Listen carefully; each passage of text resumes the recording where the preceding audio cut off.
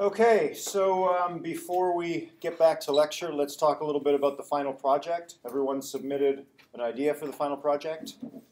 Okay, so this coming week, what I want you to do is to think carefully about trying to break down your project into a number of bite-sized chunks, small deliverables that will incrementally take you over the next 5 weeks or so to the final version of your final project. So just a little bit about the logistics about how to submit things over the next few weeks. All of your weekly reports, you're actually going to be submitting exactly the same thing, which is on Blackboard, you're going to submit the URL that points to the wiki page for your project. So if you have a look at all the projects that are up there now, we have, this being a course on robotics, we have a number of bots that are there to help you. And so if you have a look at your submission, you should see comments, and most of you should see a response from WikiLudobot down here. So WikiLudobot is scanning our subreddit and looking for the project tag in square brackets. If you don't have project in square brackets at the beginning of your submission, WikiLudobot will not have created a wiki page for you. If you find that you have that problem, just go ahead and resubmit. Just resubmit a new submission on the subreddit with that prefix specifically, and WikiLudobot should catch it. When WikiLudobot does catch it, it'll create a wiki page for you, and I'll just show you what the wiki page looks like. It'll start with an empty stub like this, and what you're going to be doing between now and next Monday is filling in a little bit of the details here. What WikiLudobot should have done for you already is to copy and paste your couple of sentence project description in here. So again, students next year who are thinking about implementing your project will read through and see if this is something they want to tackle. If it is, they then will move on to project details, and you'll have a very long itemized list here with all of the parts that make up your project. So you'll be filling this in as you go, but what I want you to do is to just copy and paste this URL. That goes into Blackboard as your submission, and the teaching assistant or myself will be having a look at your wiki page and assessing your progress as we go until the end of the semester. Okay. You'll notice at the top here there's a prerequisites tag and a next steps tag. So what you're going to be doing here is just replacing this with none, so there's no next step for your project yet. And the prerequisite for most of you is going to be assignment 10. So you're going to be deleting this boilerplate here and replacing it with a link that points backwards to assignment 10. And you're also going to be going to the wiki page for assignment 10 and adding your project there.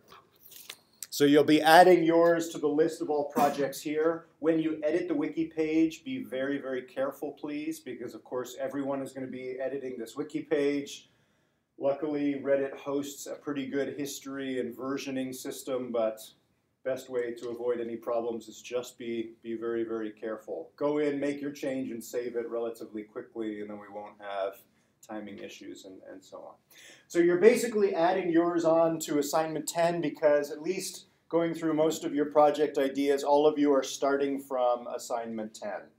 I think a few of you might want to actually start from assignment 4 because remember that students at the end of assignment 4 will have a blank simulator. So you can think about whether you want to actually have students build up from the blank simulator or starting with the quadruped. I think for most of you it's probably starting from the quadruped, so you'll link from the end of assignment 10.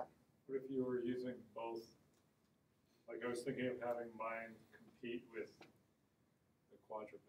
Perfect, right? Then you obviously would be starting, the student who's implementing your project would be starting from the quadruped. The first instruction you might have in your final project is make a copy of the entire source code and then start editing it so the student knows they always want to have the quadruped and whatever it is you're having them build. Yeah, makes sense? Okay. Any other questions? The final project document has instructions for how to edit what edits you're going to be making to the wiki for your first weekly report. Okay. The other thing I wanted to talk about in terms of the final project here is I wanted to give you a couple of hints, certain things that will be useful as you go forward. I mentioned two things last time. One of them is that there is already a project that exists in the subreddit for turning the graphics off, right? Some of you have obviously realized it's kind of distracting and it takes a while to have this graphics window open up and render every one of your robots. You can actually turn off the graphics, which has two benefits. First of all, you'll evolve your robot much faster, and it will also run in the background. So you can start up evolving your robot with the graphics turned off and do whatever else you're doing on your laptop, and then play back with the graphics turned on one of your evolved robots. It's the first thing you can do. So that's called a blind simulation. You can also parallelize your project. So your Python code is starting up one instance of your Bullet executable. There's no reason why Bullet cannot start up 4 or 8 instantiations of your executable and have all those 8 run in parallel. While they're running in parallel, your Python code is waiting until it gets back 8 numbers, which are the 8 fitnesses from your 8 robots that are being simulated in parallel. Those are 2 hacks you can already do. I wanted to talk about some others today, and I'll just sort of list them here. This isn't in the final project document, so you might want to take notes just for this part of things. The first thing is to think about position versus velocity control.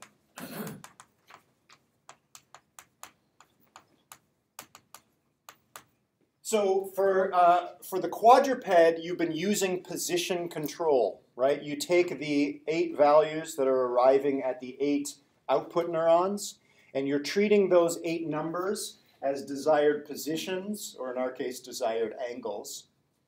You take that desired angle, you take the difference between that desired angle and the current angle of the joint, and the amount of difference between those two things becomes the amount of velocity that Bullet is going to apply to the joint, right? That's called position control, which makes sense for legged and armed machines because you're usually oscillating back and forth between different positions or different angles. For those of you that are tackling wegged robots, you're somehow adding wheels to your robot. Wheels usually requires velocity control, right? If you think about it, if you have a wheel, you're not sending a value to that wheel. You don't want that wheel to reach a desired angle. You usually want that wheel to reach a desired velocity. So again, it really doesn't matter from the evolutionary algorithm point of view, right? Whatever your output neurons are, you can either treat those numbers as a desired position, if that output neuron is controlling an arm or a leg, or you can treat the number arriving at that output neuron as a velocity, if that number is going to control a wheel. If you turn your quadruped into a wegged quadruped, you have 8 hinge joints, and you might have 4 wheels on the 4 feet. So now you're going to have 12 motor neurons. 8 of them are outputting desired positions for the 8 joints of the quadruped, and the last 4 output neurons are outputting desired velocities for the wheels, right? The higher the positive velocity, the faster the wheel is going to turn forward. If the motor neuron outputs 0, that means the wheel should lock in place. If it outputs a negative number, that means spin backwards. Make sense? Position versus velocity control. Okay, that's one thing that might be useful. Another thing that's going to be useful to a lot of you are what's called in robotics magic sensors.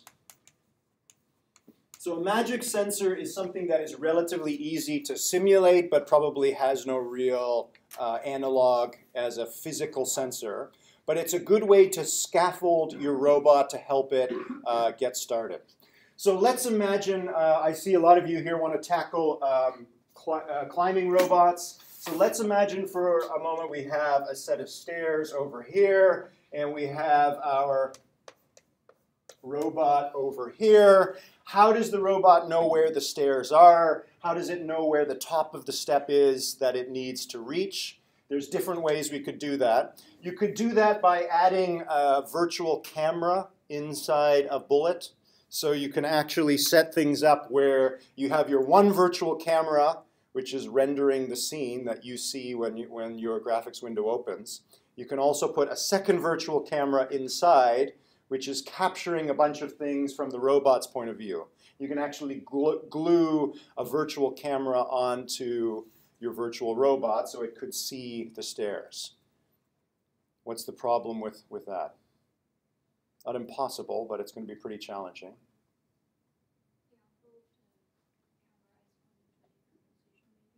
So the angle of the camera, right? So as the robot moves, the camera is going to move, unless you put the camera on a stalk that the robot can move, and it can try and keep the camera stable. What other challenge are you going to have to tackle if you add a camera to your robot? Making sure it's facing the right direction. Absolutely, right? Is the camera actually facing in the right direction? We could make an omnidirectional camera, if you remember all the way back to the gantry robot from England. To that one camera, the ground could be indistinguishable from a step. Could be, right? So how does the robot categorize or distinguish between ground and step, right? We've already talked about that. That's already difficult. If you have a virtual camera sitting on board your robot, and let's say that camera has a relatively low resolution, 200 by 200, what are you going to do with those 40,000 numbers? Right? You don't want to have a neural network that has 40,000 input neurons. It's probably going to take a while to evolve such a neural network, right? So you probably don't want to start with the camera. I mentioned the gantry robot, though. If you go back and have a look at that project, there were ways that they downsampled, or they gave the robot a relatively easy way to collapse all those pixel values down to just a few numbers. But again, that's a pretty complicated approach. So we could do something simpler than the camera, which is you can make use of the ray class in Bullet. So you could add a whole bunch of rays emanating from the robot, so it at least could tell the distance of any one of these rays from the base of this ray to the tip, right? Could do that. It's a little bit tricky. So we could do something even simpler, which is to use magic sensors to start with, just to make sure that you could even evolve a robot that does climb stairs. And a typical set of magic sensors to use are Euler angles and distance to some pre-specified target. So let's imagine that we want to allow the robot to figure out what is the relative position of the tip of its anterior foot, the foot that is closest to the stairs, and the top of the first rung of the step. So let's call this T. This is the target position that we would like the base of the foot to get to. So we use F for foot. Euler angles are two angles which can dictate what is the relative angle between a particular position in three-dimensional space and some target position, right? So if I want to point at the beamer, I need to specify what is the horizontal angle between my arm and the beamer and the vertical angle. So in a similar case, if you have the position of the foot and the position of a target position you want to reach, how much does the tip of the foot have to rotate left and right, and how much does it have to rotate up or down so that the tip of the foot is at least pointing at the target position. Okay. So let's try and figure out what these Euler angles should be. Let's imagine that we were just to measure the x position of the foot and the y position of the foot, and the x position of the target and the y position of the target. You should recognize this from high school.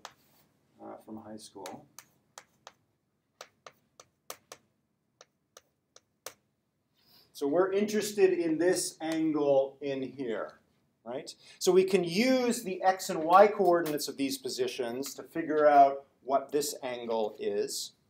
Let's call this angle 1, so one of the two Euler angles we're interested in. How do we find the second Euler angle?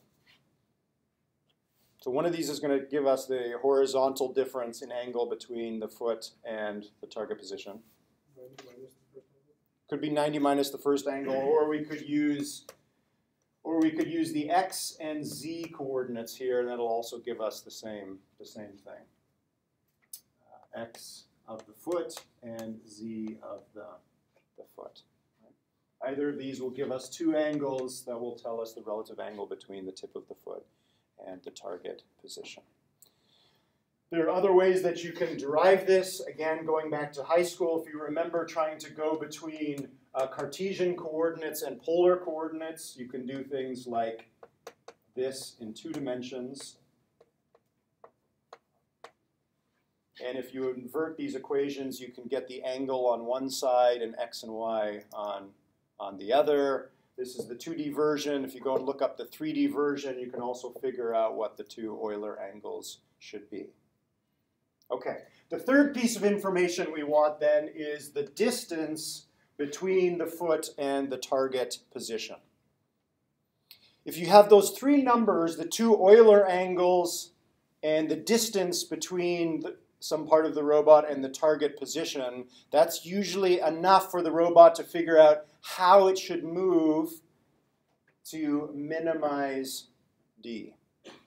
So imagine now we have our neural network, and at the moment you've been feeding in as input touch sensors. So you could add in, you could keep the touch information and add 3 additional input neurons to your neural network. And at every time step, you would feed into these 3 input neurons the 2 Euler angles and the current distance. That should be enough for this robot, for example, to figure out how to reach the tip of its foot, how to move its body so that the tip of the foot comes into contact with the top center of the first rung of stairs, or whatever it is you want your robot to do. Some of you have projects where you want the robot to target and point at something. Obviously, if you want it to point at something, it's a good idea to have Euler angles as well. Okay. That's probably going to be a useful trick for a lot of you. The other thing you might want to add in is not just the Euler angles and the distance, but also at the input layer, you might want to add in the deltas of these two things.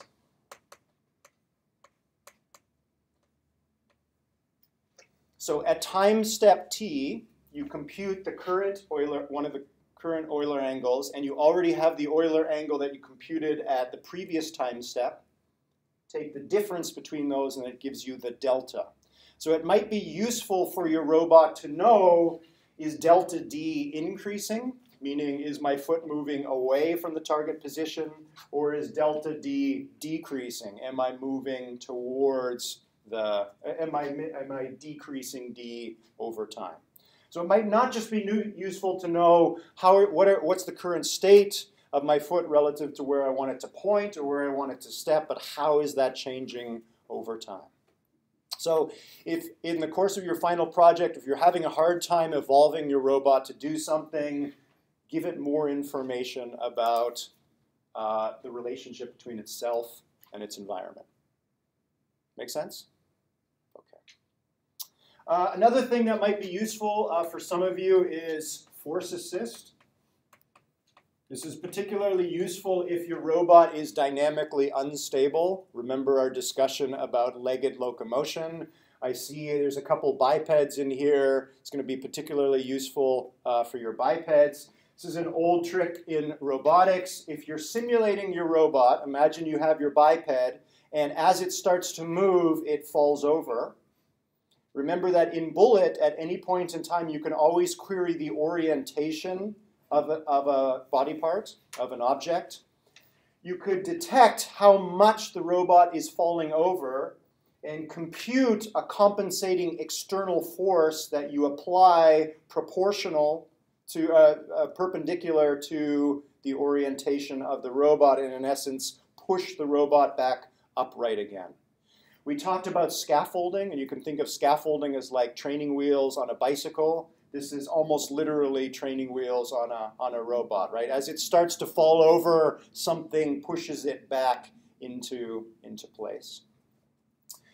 So if you go and have a look at Bullet, there are ways to calculate and apply external forces to the robot. You want to apply a force that's angled perpendicular to the orientation of the body part. And the more it's falling over, the larger the force you apply. As you're evolving your biped over evolutionary time, you might make the force assist less and less and less and less until in the last few generations of evolution, force assist is not applied at all. Continuing the metaphor of the training wheels on a bicycle, as the biped gets better, you're gradually removing the training wheels from the robot. Tyler? Should the X and Y be flip-flop? That could be the case. You guys figure it out, but you get the basic idea, right, for the Euler angles. Any other questions so far? Okay, force assist, again, very useful if you have an unstable robot. Another useful trick is early stopping.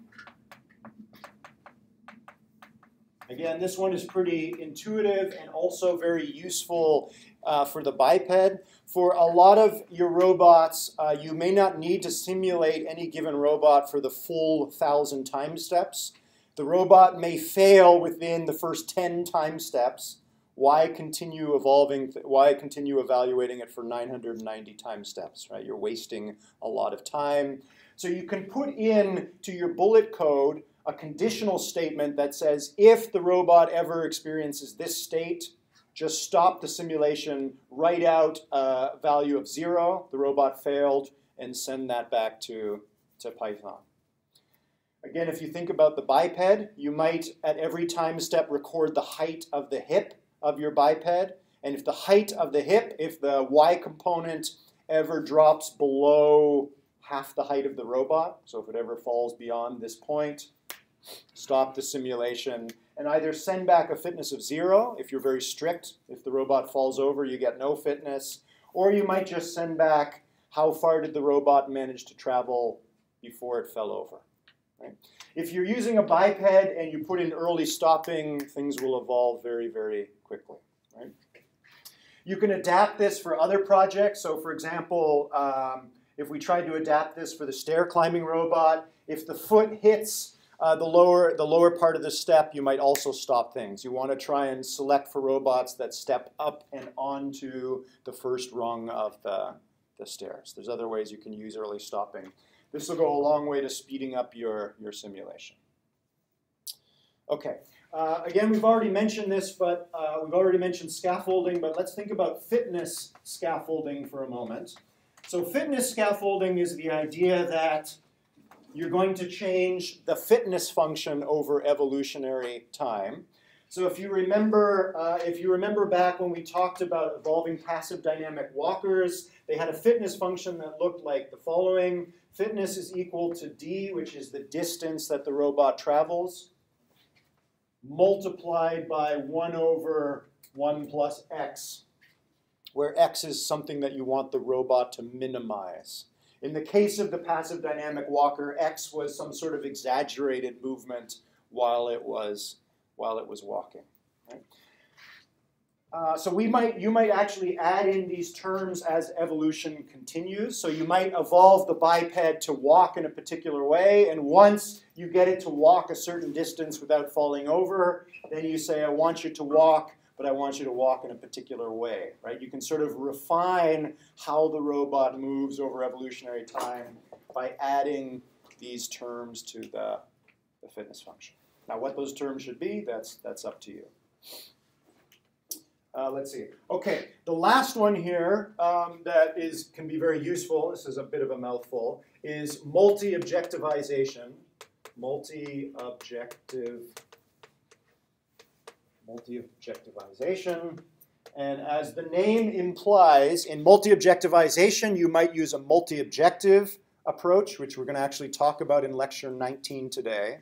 So now your fitness is not just one objective here, but you might have multiple objectives. And instead of multiplying those objectives together, evolution is going to try and maximize these two terms independently.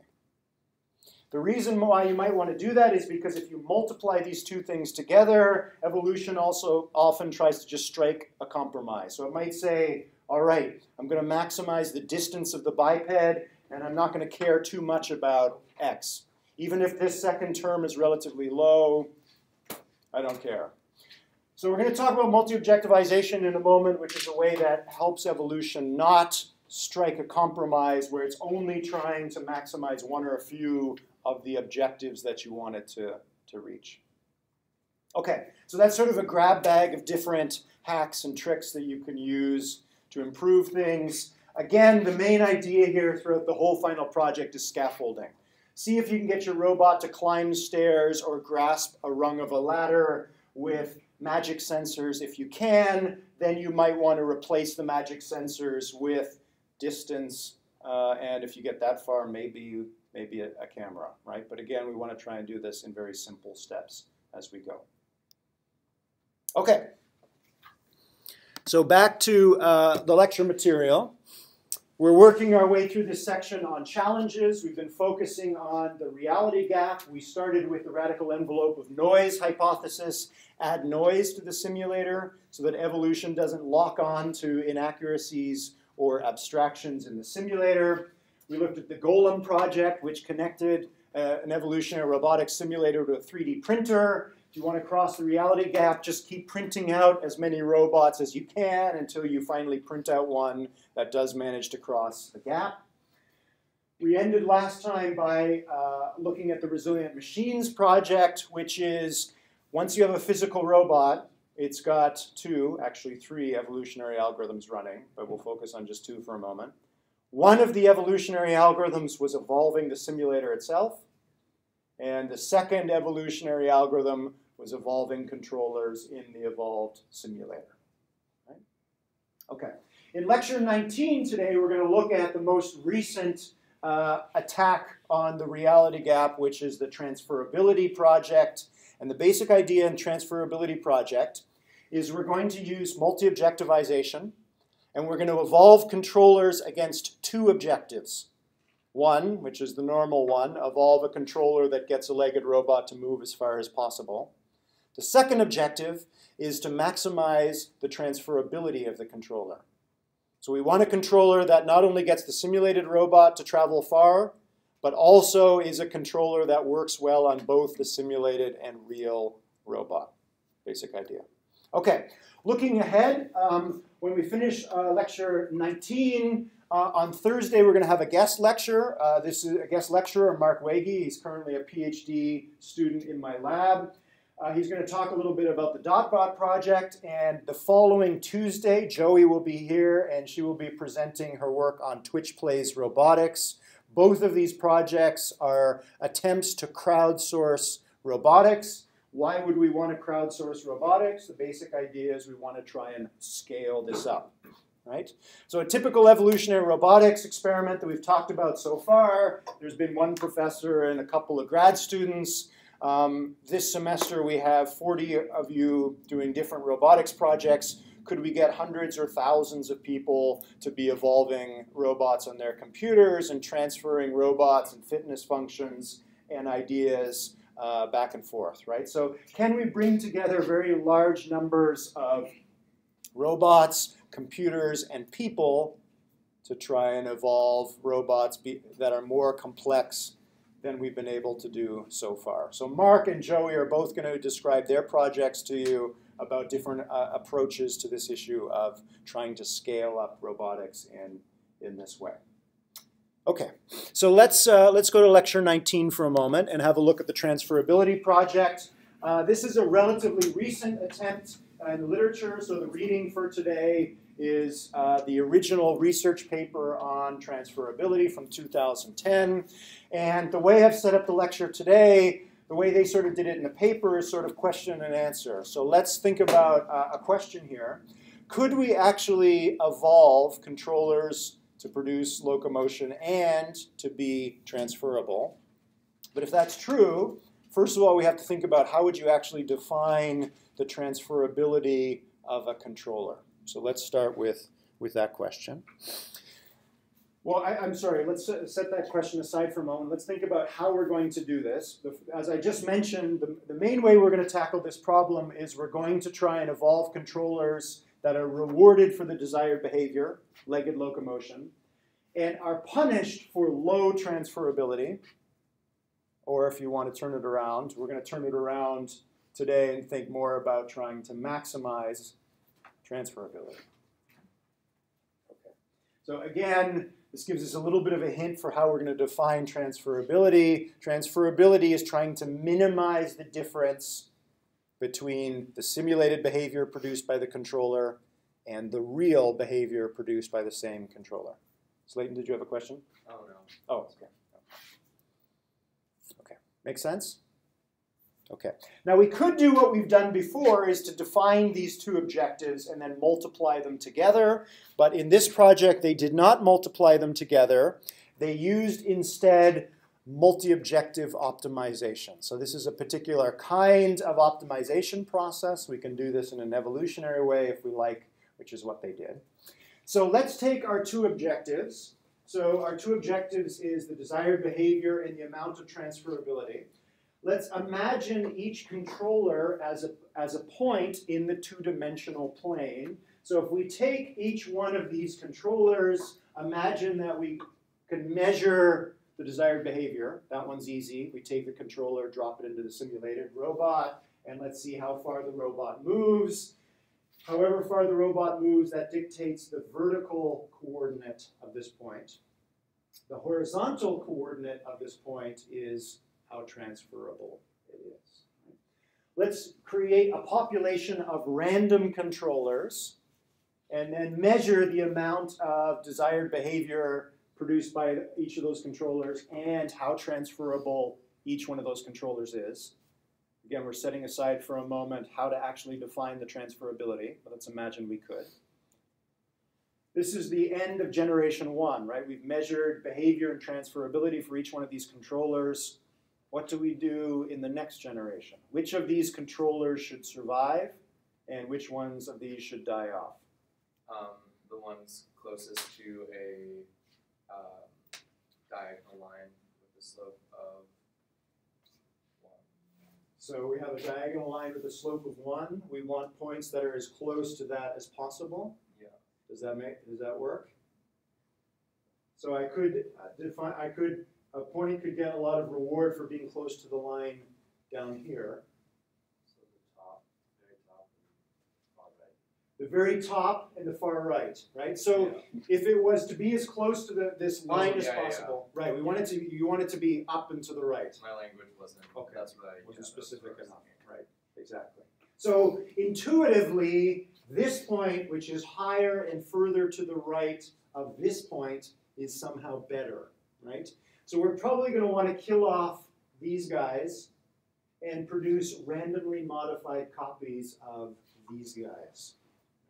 Can we be a little bit more formal about that? Well, we can if we adopt this idea of what's called, I don't think it's on the slide here, this is an idea known as Pareto optimality. This is an idea that actually comes from economics, if you're interested in the background of this idea. So in Pareto optimality, we're going to try and find the points that are Pareto optimal, in the sense that there are no other points that are better than that point, and points that aren't Pareto optimal are not. They're called dominated solutions. So we're now going to go through each of our controllers here and label them with a binary value, whether they're dominated or not. And how do we do that? Well, a solution or a controller for our purposes is dominated if there exists in the population any other controller that beats it on all the objectives that we're considering. Right? So if we look, for example, at this point here, there is another controller in the population, this one. There's actually a bunch of them, but let's just pick this one for a moment. That is both more transferable. This point is further to the right than this point.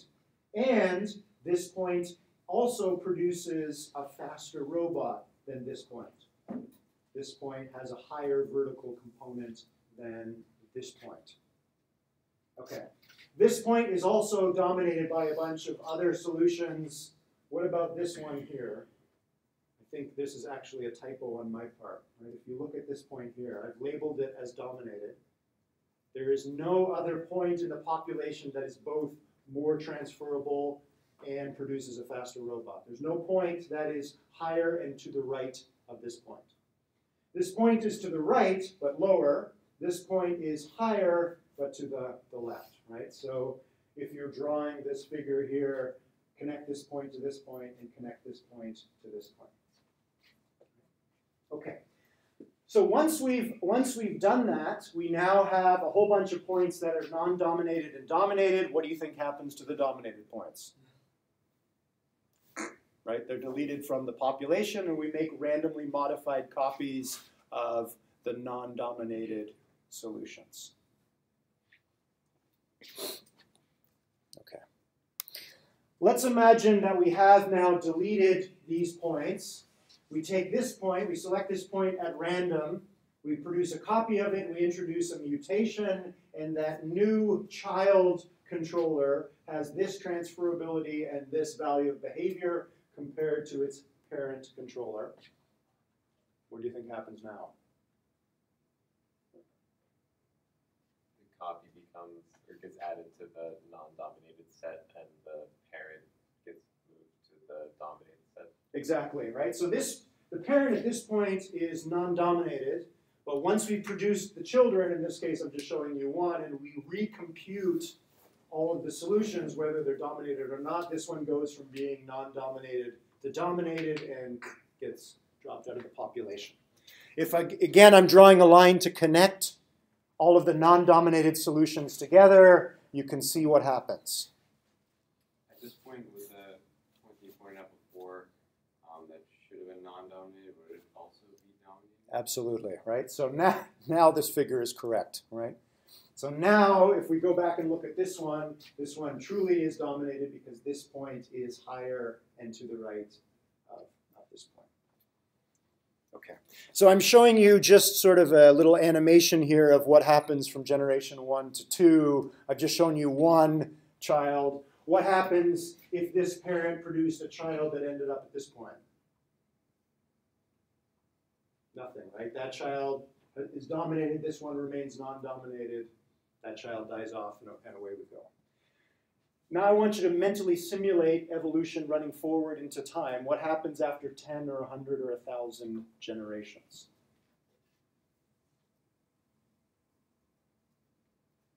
This line, by the way, is known as the Pareto front. Pareto front. Why is it called the Pareto front? You think the front of an army, right, marching sort of forward in time. How is the Pareto front going to change over evolutionary time? It's going to creep into the top right corner. It's going to creep into the top right corner, which is what we want it to do, right? The front is going to push up and to the right. What about the spread of these points here? Are they going to crush up into the top right? What's going to happen? What is the shape of this front going to look like over time? It's kind of hard to trace out, but developing for behavior and transferability alone are much easier than getting into the middle. Yes. So it's going to be kind of like a concave. Exactly. So if we did this for long enough, we would have a front that probably looks like this, right? Yeah. There are always going to be 2 points, one at the very top left and one at the very bottom right for the reason you just said, right? It's going to be relatively easy for evolution to find a controller that maximizes distance of the simulated robot, but fails miserably to transfer to reality. So it's going to have a very high behavioral value, but very low transferability. At the other extreme, it's going to be trivial for evolution to find a controller that has low behavior and very, very high transferability. What behavior do you think this controller produces? Doesn't move, right? That's a pretty easy one to transfer to reality. If you don't have a biped, right? Not always, but it's pretty easy for evolution to find such a trivial solution. Those solutions, once they're in the population, it's impossible to dominate them, right? They're sort of extreme solutions. What we're interested in, though, is, of course, these in the middle. Okay, let's actually look at a real Pareto front from the paper. And again, I'm not satisfied with the way they did this because they're maximizing behavior here and trying to minimize simulation to reality disparity, which is maximum transferability. So when you think about multi-objective optimization, it's usually easier to mentally think about all the objectives being maximized, push up and to the front, push up and to the right, or all of the objectives being minimized and you're pushing down and to the left, right? It's hard to wrap your mind around a Pareto front that's pushing up and to the left, but that's what they're doing here, right? And you can see it obviously because you can see the front here. All right, so at this point, they had let's go back to the previous generation. They had a bunch of controllers here, and they had measured how much each of these controllers got the simulated robot to move and this STR disparity, simulation to reality disparity. They took all of these controllers from the simulated robot and ran them on their physical robot, which I'll show you in a moment. At the next generation, that corresponds to all the circles. They did exactly the same thing, and you can see the Pareto front here and the dominated solutions as well.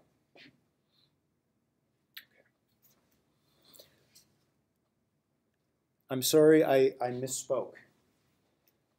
The horizontal axis here is the approximated STR disparity. So what I'm going to show you in a moment is they have a way to actually predict how transferable a controller is before they transfer it from simulation to reality. That's what approximated STR disparity is. Seems like a tricky thing to do, but we'll see how they did that in a moment. So all of the points that you see here also exist here, but here now they recorded the exact simulation to reality disparity. They actually took all of the controllers and ran them on the physical robot to see what was the amount of difference between how the robot traveled in simulation and how it traveled in reality. So this point up here, which got an exact STR disparity of 14, that means that the simulated robot and the physical robot, when controlled by that controller, had a difference of 14 units of distance. This was done by French researchers, so I'm going to guess it's centimeters or millimeters or something like that. Right? So this controller produced a difference of 14 centimeters. These down here produced very little difference in distance of the simulated robot and the real robot. They left the points labeled as either non-dominated or dominated from before, and you can see they've moved around a little bit. So far, so good? Okay. Okay, so let's go back to some of these questions then. We're going to use multi-objective optimization here, but of course, if we want to try and measure the transferability of every point, the only real way to do that is to try every single controller on the physical robot. Why are we bothering doing anything in simulation at all, right? So there's a problem here. We don't want to have to do that. So we're going to try and come up with a way of predicting before we transfer something to reality how well it's going to transfer. How do we do that? Okay, these visualizations are not in the paper. I tried to make these to build up an intuition for what's going on. Let's go back to generation 0. And let's imagine we have a bunch of random controllers in our population. We can measure the vertical component of each of these points. We can drop each of these controllers into the simulated robot and see how far the simulated robot travels. But we're going to collapse our transferability objective down so that all the points lie along the same vertical because we don't know what their transferability is, right? So this is kind of a weird Pareto front. We've got a whole bunch of points vertically here. Let's imagine now that we want to take one of these points, just one of these controllers, and try it out on the physical robot. Which one would you take? Which one would you pick?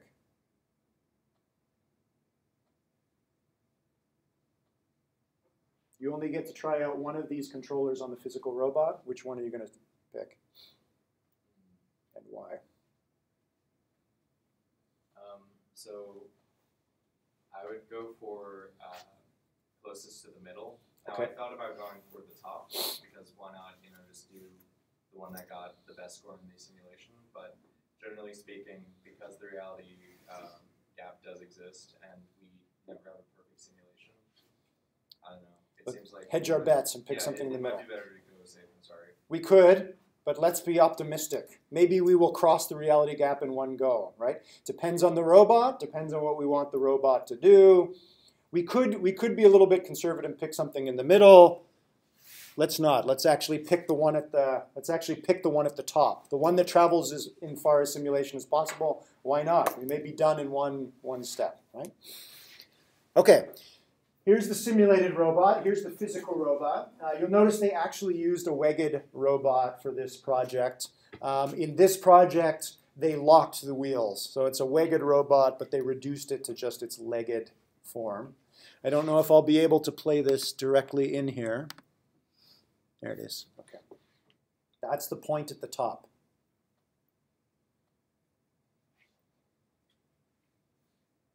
Tell me about the fitness function here. Was it maximizing forward locomotion? The robot doesn't walk forward, right? It's just displacement. However far the robot got from the origin was fine. In this case, the robot decides to actually crawl to the side. Okay, that's the best controller they had in the population. It wasn't in generation 0, as you can probably imagine, right? This is some time along, but imagine that this was. Take this controller and drop it onto the physical robot, and they got this.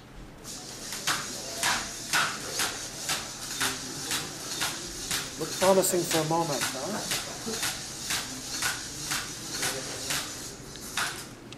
Yeah, exactly, right. There's the reality gap, right? If ever there was a great visualization of the reality gap, that's it. What happened here? Why did this robot fail to cross the reality gap? The investigators don't know. We don't know. People have been looking at this for 6 years. If you think you have an answer, email the authors. They would love to know. Very hard to tell. This is why the reality gap exists, right? Okay, so we have one controller. We know its behavior component, and we also know its transferability component, right? Terrible. So where's that point going to end up on the two-dimensional plane defined by those two objectives? Way back to the left. Right, up and to the left. Okay, so we move that point to its proper position now. Okay, we're going to play the same game. Now, what's the next one? Top of the line. What's that? Top of the line. The top of the line? Why top of the line? Because we're optimistic. we're optimistic, right? Okay. I don't know. I'm not as optimistic as I was a couple slides back. Right? Maybe the very bottom, right? So the very bottom, we probably know what the transferability of that one is going to be, right? But we definitely are no longer going to pick the next one because we know that controllers that manage to get the robot about this far don't transfer very well. We only know it for one, but probably anything that is close, quote unquote, to this controller, let's try and pick a different one. But what do we mean by close, right? How do we actually define the distance between two controllers? So the intuition is something that has similar behavior is also probably going to have similar transferability. So again, Slayton was trying to be a little bit conservative and pick something from the middle, right? Intuitively, we know that things that you get the simulated robot to travel a very long distance in simulation, like causing the robot to break into 12 pieces and fly apart and get a fitness of 1,000. Those are probably not going to transfer very well to reality. So we might go and try and do something different. But again, how do we define similar or different? Okay. Okay, so the solution now is that we're going to try and estimate the transferability of a controller before we transfer it to reality, based on its similarity to a controller that we've already transferred to reality. Okay. Which, of course, brings up the next question about how to measure the similarity between behaviors. So we're not going to measure the similarity between the controllers themselves, right? A controller, from our point of view, is just a matrix of synaptic weights. We could take the difference, the Euclidean distance between the set of synaptic weights in two controllers. So we could say, how different are the controllers? But that doesn't work very well. You remember our discussion a couple weeks back about the computing conventions problem? That two different networks may actually be computing similar functions but in different places. Likewise, two controllers that actually have very similar synaptic weights might actually end up producing very different behaviors. It's not reliable to compare controllers directly. What we're going to do instead is to take two controllers, generate simulated behavior from those two controllers, and compare the similarity between the two behaviors rather than the two controllers. Okay, so the way that the authors did this in the original paper was to define a behavior B as a vector, and that vector is made up of a number of features of the behavior. So they picked three different features here. What was the distance traveled by the robot? What was the mean height of the robot during travel? So like the evil starfish, did the robot lie on the ground and crawl along the ground, or did it stand up and walk or produce some legged gait? So what was the mean height of that? And what was the final orientation of the robot? Again, remember when I showed you the evil starfish resilient machines project last time? The robot walked in a semicircle and ended up pointing 180 degrees differently from how it started. So we're defining just these three numbers. We evaluate the robot in simulation, it does its thing, and when it finishes walking, we measure these three numbers. So we have a vector of three numbers that describes behavior, and now we can define the distance by just taking the Euclidean distance between three vectors, between two vectors, B1 and B2. So B1 is the behavior produced by controller 1, and behavior 2 is the behavior produced by controller 2. Make sense? So if we have two controllers, we run them on the robot, and the robot travels, the two robots travel the same distance, they maintain more or less the same height, and they end up with the same final orientation. The distance between them is more or less 0. Right? If they differ in how far they travel, how they travel, and how they end up, then we get a distance that's greater than 0. Make sense? Okay. Okay, how do we now take this behavioral distance and use it to define transferability?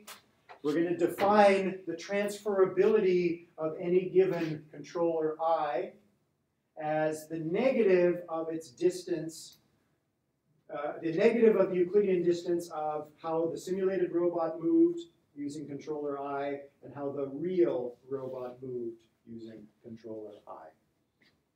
Right? How far did it get? What height did it maintain? What was its final orientation when we evaluated controller I in the simulated robot and in the real robot? Why negative here?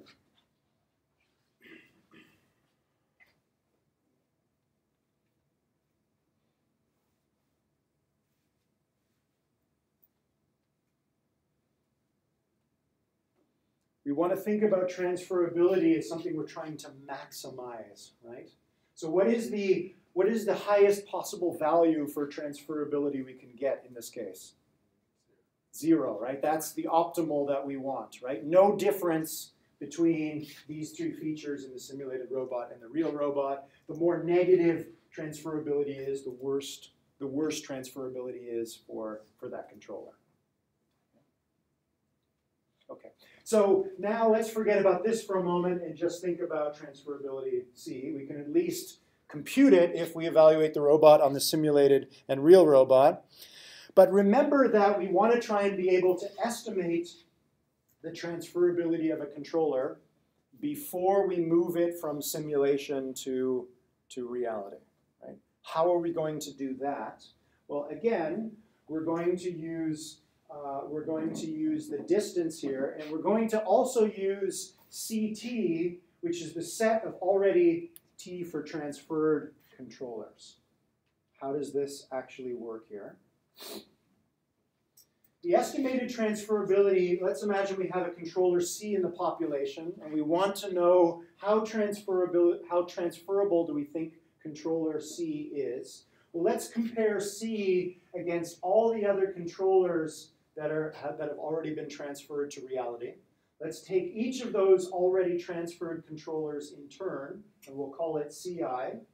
And we now want to look at what is the distance between the behavior produced by C and the behavior produced by CI in simulation. So how close are they? Basically, what's the vertical component? What's the vertical distance between those points? And we're going to multiply it by this term here. And this term takes a little bit to wrap your mind around here. Well, we're comparing C to CI. So the first thing we want to know is, well, how transferable was CI? And how close was CI to C? So this second term here is actually weighting the term, right? The influence on the prediction of how transferable C is weighted by how close CI is to C. Let's try and build up your intuition for this equation by doing a couple of examples. Let's imagine we have controller C, and there's another controller that we've already transferred to reality, CI, and that controller transferred beautifully, right? Very high transferability for CI, and CI is very close to C. So we have a large numerator. CI was very transferable, and we have a very small denominator because it's close, right? So a big chunk of our estimate about the transferability for C is being influenced by CI. So if two controllers got the robot to the same exact point, yep, but through vastly different means, like one is peristalsis, the other's legged locomotion. Yes. Their actual phenotype is different. That's right. But they'll be measured equally transferable. Yeah, equally transferable. So this is a great point. So let's imagine two controllers have already been transferred to reality. One does it with peristalsis, one does it with legged locomotion. Right. And they both transferred well. So both of the two controllers, let's call them CI and CJ, had high transferability. But let's imagine that we're controlling them, that we're comparing them to a controller C. Okay. And C produces peristaltic motion. Right. So it's closer to one of those two than it is to the other. It's right. closer to the one that did peristalsis. That distance is going to be small. Okay. So the transferability of CI, which was the peristalting robot, right. has more of an influence on our prediction of the transferability of C Okay. than CJ, Right, which right. was the controller that produced legged locomotion. Why is it closer? Because of the XYZ difference? Not because of the XYZ difference, closer in this sense. Right. So think about a robot that does peristalsis and travels by legged locomotion. They both might get a very similar value for F1. They might both get the robot to travel the same distance, but they're going to have very different F2s. The peristalting robot is going to have a low value for F2 because the mean height of the robot stays low. XYZ. That's what I meant by XYZ. Oh, XY for these three. Right, so not XYZ of the position, final position of the robot. We're Right. talking about features that describe the behavior. So the peristaltic one would move in a low way. Exactly. So they would be different. If we compared this vector for the walking robot to this vector for the peristalting robot, the distance would be non-zero. Make sense? Okay. Let's go back to this equation for a moment. Let's imagine we're still trying to compute an estimation of transferability for C. Let's imagine that there is a CI that we have transferred from simulation to reality. It had very high transferability, but it moved very different. CI produced a robot that moved very differently from C. right? That's going to have a relatively small influence on our estimate here.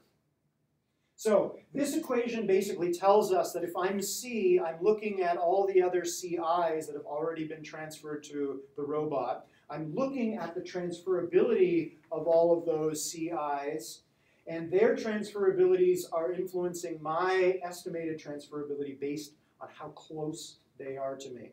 So if I have a whole bunch of CIs that are close to me that have low transferability, then the estimate for the transferability of C is going to be, we don't think C is going to transfer very well from simulation to reality.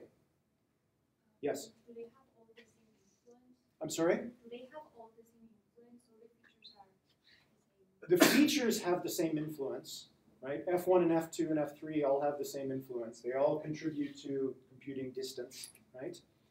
But the different CIs in the population, the different CIs that have been transferred from simulation to reality, they have different influence. The closer a CI is to C, the more it influences the estimation of transferability for C. Yeah? So if I'm surrounded by controllers that had low transferability, good chances that I'm also going to have low transferability. If I'm surrounded by a whole bunch of CIs that had high transferability, chances are I'm also going to have high transferability. Makes sense, right? So maybe for this robot, peristalsis tends to transfer well and walking doesn't, or vice versa. We don't know a priori. This would help us automatically determine that. Make sense? Okay. Okay, so let's just go back to our little cartoon back here, right? So now we know what we mean by similar and different behavior. We're not going to transfer this point here because this point is close to this point and is likely going to have similar transferability. So let's go after a different behavior.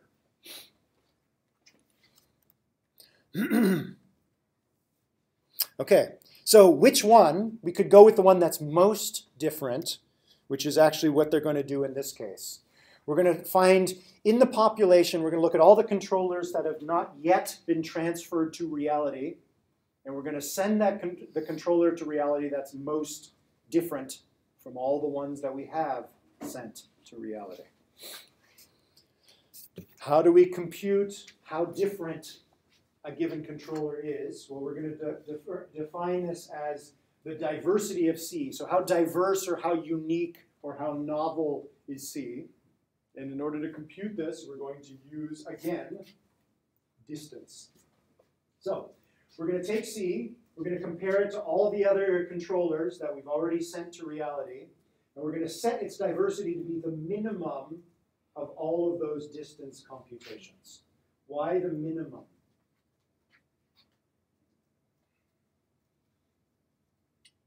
So we want to look for the controller that is different.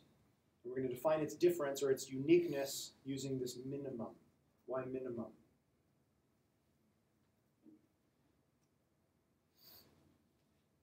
So again, imagine that I'm C and I'm surrounded by a whole bunch of CI that have already been transferred to reality.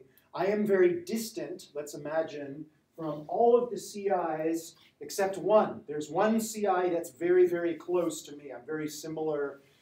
Let's imagine that I move using peristalsis, and there's one other controller we've sent to reality that also moves using peristalsis.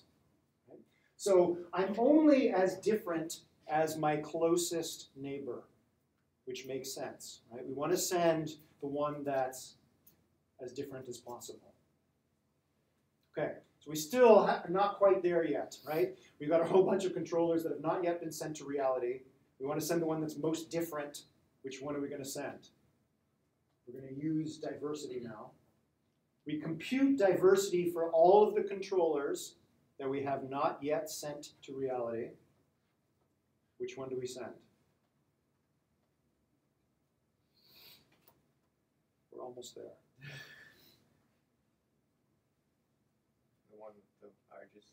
The one with the largest diversity, right? So here we go. You want to take the maximum of the minimum, right? Find the diversity of all of your C's and send the one that is most diverse. Right? Makes sense. Okay, so we're almost there. Here we go. Okay, so here's the one I showed you before, right? So this was towards the beginning of one of their evolutionary simulations. And then we saw how this transferred to reality.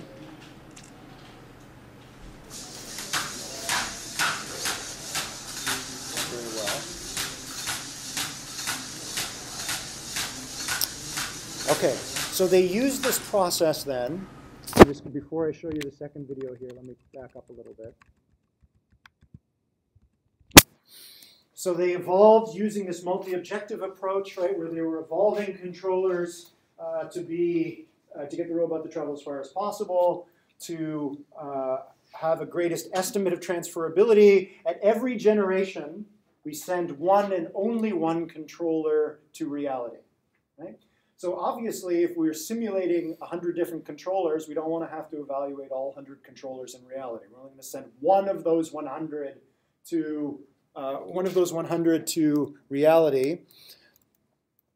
And typically, we're going to do it in this way, right? We're going to start by sending the one that got as far as possible, which typically is going to have low transferability.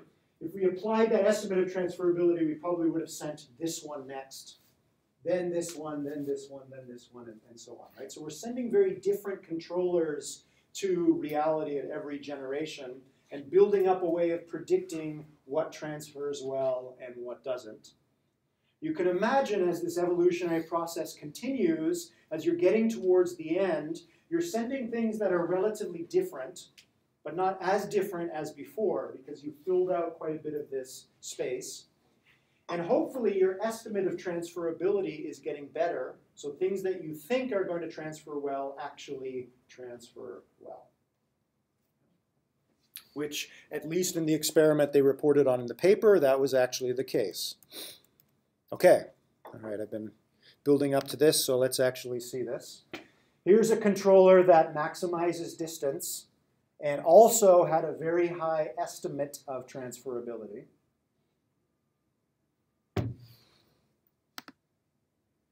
Here it is transferred to reality.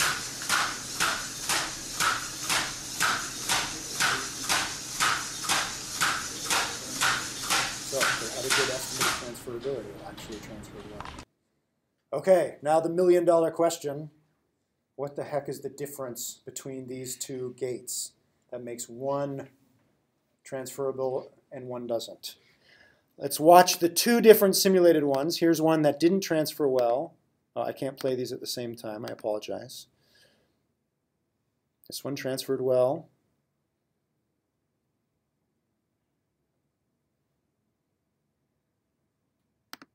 This one, sorry, that one did not transfer well. This one did.